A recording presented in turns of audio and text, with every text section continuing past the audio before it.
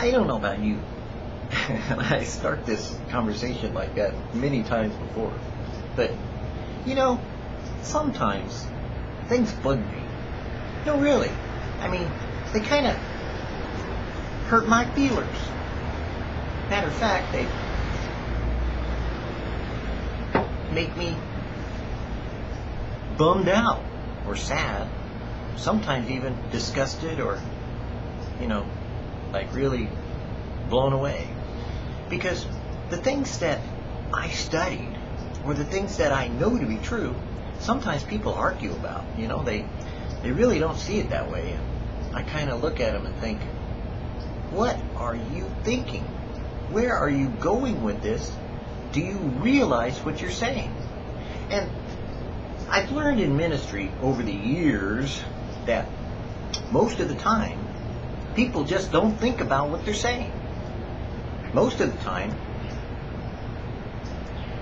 people don't think about what they're doing. As a matter of fact, I have a pretty good idea that most of the time people just aren't thinking, period.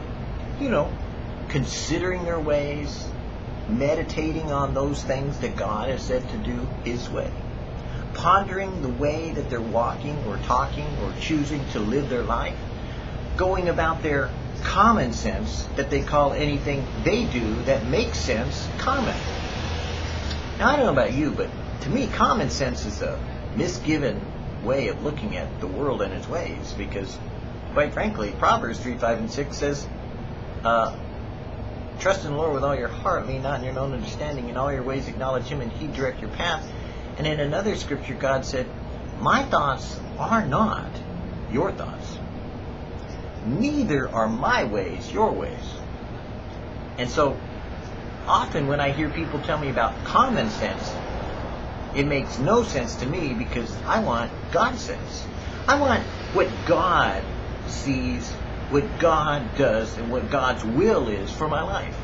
I don't want to lower my standards and somehow fit in and conform with everyone doing their thing the way they want to do it, because they're on a learning curve and their curve may be going neom instead of neom.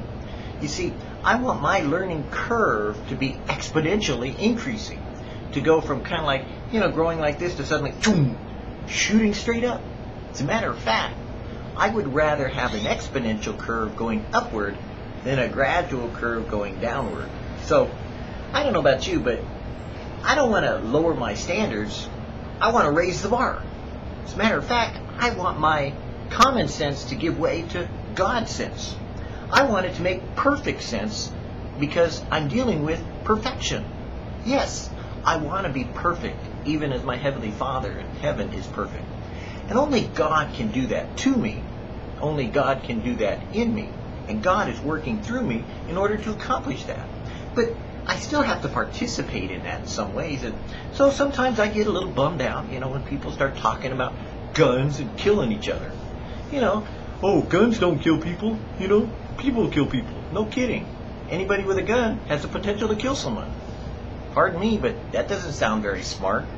Especially if you already know you're saved. Now, this is what I find interesting. A victim that's saved isn't a victim, because if they're saved, they're living forever in heaven. But a victim that's not saved, if they're dead, they're in hell. I think they got their rewards, and I think that, quite frankly, one isn't a victim where the other one is. So I don't really understand Christians owning guns or possessing guns or thinking that they need to protect themselves. They have eternity. O death, where is thy sting? Why do we fear for life? Rather, Jesus said, fear Him who, after dying, is able to cast a soul into hell. That I might fear, but as far as dying, no, I'm not afraid of dying. You know, it's kind of like, well, it kind of goes along with the territory called life. If you're in this life, you're going to die, one way or another. And quite frankly, you know, people use all these arguments about protection and deliverance and all this stuff, you know, about, ooh, it's only common sense. You got to go out and protect yourself. Really? You know, I like my protection coming from the Lord, because I don't know about you, now, you can go out and build a strong tower, you know, big giant tower, kind of like the Tower of Babel. You could build a strong wall about your house, and kind of like the walls of Jericho, You can, put your strength in your armies or in your arms, like having the might, your guns and everything else, like Pharaoh in his army. And quite frankly, I don't know about you, but common sense would say, of course, be an Egyptian. Have strength of character, by using your guns and protecting yourself with your army. After all, it worked for the Egyptians, didn't it? Or, kind of like build your strong tower. After all, that's what Nimrod did with Babel. Go ahead and, kind of like increase, your knowledge so that you could build walls about yourself. Kind of like what, the Torah was supposed to be done, and they came up with the Midrash and the Drash, they came up with the Talmud so that nobody even knows now today what the heck they were thinking. Because they're so far removed from what God said that even Jesus said you don't know what you're doing by removing the law of God by your traditions of men. That was one wall, spiritually. But you see, there was another wall that was built too that was so impregnable no one could tear it down. The walls of Jericho. And the funny thing is, it wasn't by strength that the walls of Jericho came down, but God. Oh, don't mention that word. That's the God of Abraham, Isaac, and Jacob. You don't want to mess with that God. The God that Jesus called Father. The God that I say is my Lord and my God. I don't know about you, but, when they start talking gun controls, and they start talking about owning guns and possessing guns and fearing for your life and protecting yourself, I kind of like where I have my strength because it comes from the Lord. I kind of like where I have my security because it comes from the Lord. I kind of like where I have my direction for my day, every day, because it comes from the Lord. As a matter of fact, my God sense tells me that common sense makes no sense at all. Because common sense looks at what is common to man, but not what is divinely inspired. I choose rather to go a different direction, a different way. I choose to follow the Lord today and to do what He may say. Because you see, if I'm listening to what the Lord's saying to me, and He's directing my steps, and He's protecting me, then He's going to tell me today, Michael, I don't want you to go, to the right, go to the left. Because down the right, there's, this accident about to happen. And, if you don't go to the left, you're going to get involved in that accident. I go, okay, hang a left. And then, break my routine and go left. Or, I wake up in the morning and God says, Michael, I want you today to get out of the house. Okay, and then there's a fire. Ooh, wow, what a coinkydink, what a coincidence, what a, miracle? Or is it just obedience? You see, common sense should be the automatic God sense that we just do what God says to do. Jesus said it this way, I only do those things that I see my Father in heaven doing. I only do those things that please Him. As a matter of fact, He got up every day before the break of dawn in order to spend time with His Father, so He knew what to do. I don't know about you, but when I look at the life of Jesus, Herod killed all the children, all of them, that were in the same town as Jesus. And just to be on the safe side, he killed all the children in the surrounding towns. Remember that? Funny, Jesus didn't protect Himself. God delivered Him. Interesting, isn't it? God delivered Him. It wasn't by Jesus pulling a gun and shooting Herod, while he was a baby. Didn't work that way, did it? No. He didn't tell Joseph, hey Joe, I want you to go out and get a sword, and start conquering in the name of the Lord. No. As a matter of fact, he said, flee. Head for the highlands, or in this case, the downlands, and go to Egypt. And there I will call out my son. Because whether Joseph remembered it or not, God had prophesied a long time before it happened what was going to happen. Because you see, there's a big difference between knowing what's going to happen and not knowing what's going to happen. When you don't know what's going to happen, you go out and buy a gun. When you do know what's going to happen, you ain't worried about a gun. Matter of fact, that's probably the stupidest thing you buy. You trust in the Lord to tell you what's going to happen. Because trusting in a gun isn't going to tell you what's going to happen. It's going to tell you what's going to be done in the name of a gun. And that's going to kill someone. Now God is able to direct those whom He chooses and whom He uses. Because you see, Many are called, but few are chosen. God has given us His Spirit to be led by the Spirit. As many as are called to be saved are led by God to be saved. And God leads them to salvation. God leads them to eternal life. God leads them through this life so that they would be a witness of God's revelation, of who God is, of what God is, of what God can do.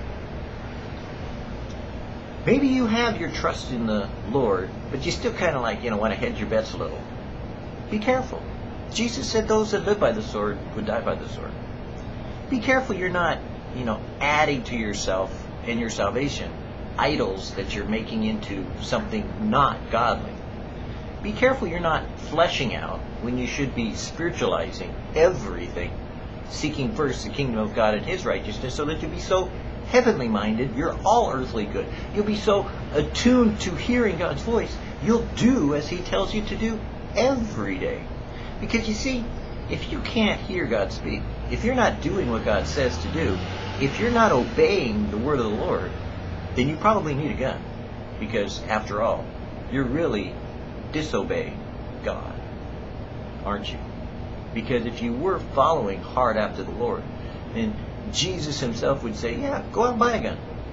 He may not tell you to use it, but He may tell you to go use it, to keep it, for whatever reason. Because you see, God's will be done, irregardless. There are lots of people that are getting prepared for not Jesus' return, but their hearts are getting manipulated in order to be ready to march into Megiddo.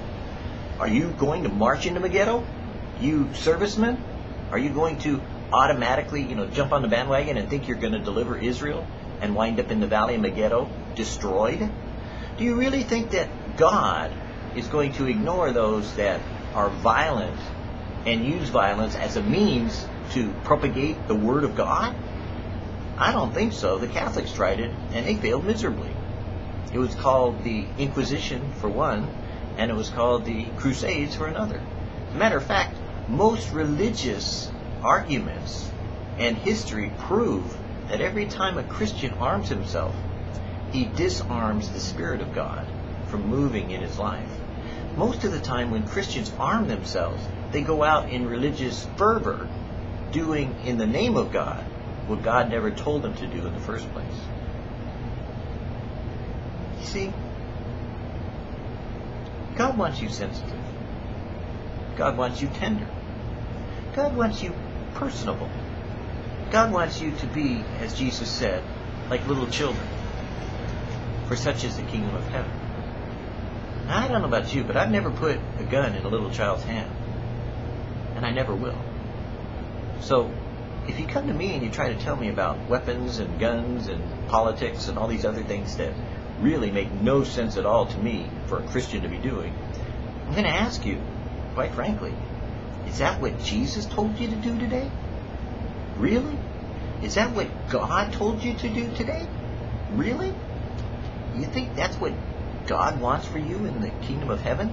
Or after you die, do you think you're really going to have weapons that do no good when your battle is spiritual and not flesh?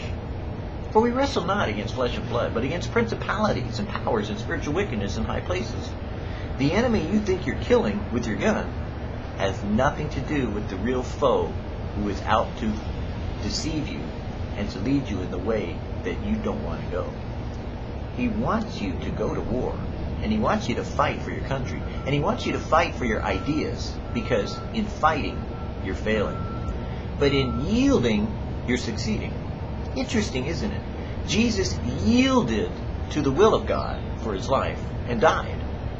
If you want to overcome in this life, you must yield your common sense for something we call God sense. You see, we need to raise the bar to a higher standard. We need to keep our standards perfection and to raise ourselves up to achieve that by way of letting God work in us to accomplish his will, both to do and to will of his good pleasure, which is to make us perfect, even as our Heavenly Father in heaven is perfect.